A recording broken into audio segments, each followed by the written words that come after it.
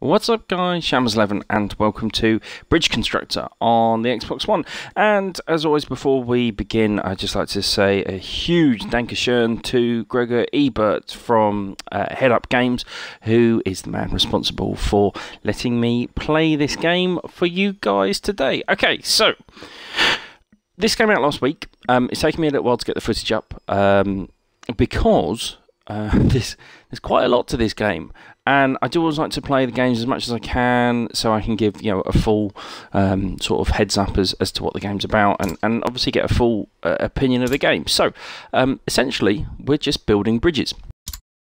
Now, this may not sound too exciting, but there's a certain charm about this game, and a real sense of achievement. This has previously been available on Steam and is available on iOS and I do believe Android. I have played this previously before the first section on my iPad. I've also watched Sips do some streaming of some of the later levels, so I'm really quite pleased this has come to Xbox One. Just to start off, I hate to do this, but just to start off with a little negative. For some reason, the footage you're seeing now is my very first game, my first go on the game, and the music is by default is set to off, which I didn't realise until much later, so hence it's a bit quiet.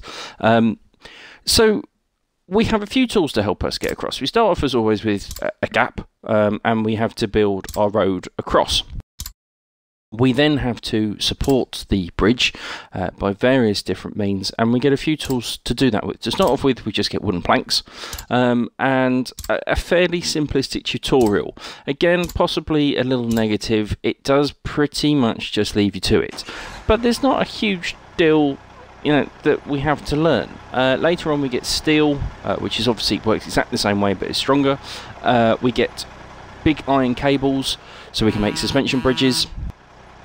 We also get the ability to make huge concrete pillars, which can't support the bridge as such, but that's what we can use to build off of. Once your bridge is complete and you think it's strong enough, you simply press RB to give it a go, and we can send cars across, which sends 2 cars, or we can send trucks across, which sends 2 trucks. Obviously the trucks are a lot more difficult, and that really is, for me, that's the object, is to get the trucks across. The cars are an easy version, so if you are stuck and you want to kind of skip a level and come back to it, you can just send the cars across to unlock the next level. There are 5 islands to start off with in the first section. Once all 5 are completed, either just with cars or with cars and trucks, we get the ability to send the big tanker over. Now, I will show you the big tanker later. This requires an awful lot more planning, as it is ridiculously heavier than the 2 little trucks going across. And all they have to do is get to that checkered flag on the right-hand side, level complete. You have a budget at the top, as you can see. For every part you use, part you build on your bridge, it takes it out of your budget. You cannot go over your budget on this one. On the PC version, the budgets were much higher. You get a bigger budget on this once you unlock the tanker, because it needs much more supporting. And when you complete them, you get a score based on basically how fewer resources you need. The bonus I'm getting is because I'm sending trucks over instead of cars. Here we have a little example of the cables we've used, and it can be a bit of a moment where you hold your breath and hope. This is a game of trial and error, I find. I'm not by nature a person who can build bridges. You do kind of get these wacky and crazy ideas, otherwise you just end up building the same old simplistic bridge. But sometimes when it goes wrong, it goes pretty spectacularly wrong.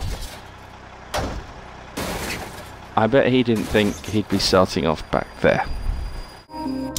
But you really will, by the time you finish this, the way to get all the way through some of these much trickier levels is you really do have to experiment with what you can and can't try. Another kind of heart-stopping moment there as the beginning of the bridge fell down, but I built my own suspension bridge out of this crazy kind of leaning idea, and that's the way you've got to think about it.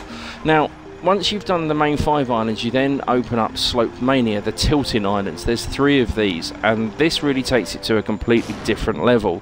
Here, the settings are much more varied, but the type of bridge we're building is no longer just a straight bridge. There are some absolutely wild and crazy things that you have to do to get through, and really you're going to be having to think outside the box in comparison to the main islands. These are absolutely huge. I mean, the slope on this one is something else. This one took me a lot of attempts. As for achievements, there are achievements for get cars over every level, get vans over every level, get the tanker over every level, and then there's a few little secrecy ones. I'm not going to tell you what they are, but they are fairly obtainable. I've put a fair few hours into this, in all honesty. I've been playing this for about 4 nights, and I have 500-600 on this, but overall, I have found this a very thoroughly enjoyable game. One you've definitely got to think about. This isn't the world's most casual game.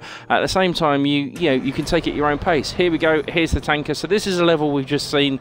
I completed. Everything was fine with 2 trucks, but stick a tanker on, and the weight of it, yeah, that's going to need quite a bit of work doing to it. And this clip coming up is how much more work you have to put in to get a tanker across.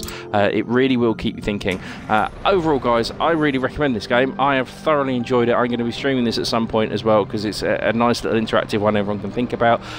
Highly recommend. Rush out and grab this. Thank you ever so much for watching. If you enjoyed this, if you enjoy the game, leave me a little comment down below. Thank you for watching. Till next time.